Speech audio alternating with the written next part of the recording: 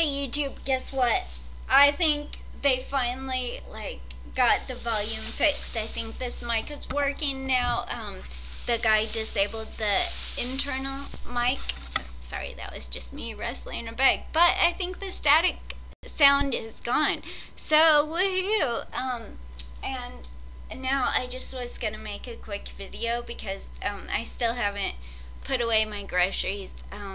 But I was just excited to see if the speakers work or if the microphone works. So thanks to all you guys for bearing with me, and hopefully the sound will be better in future videos. Alright, bye for now.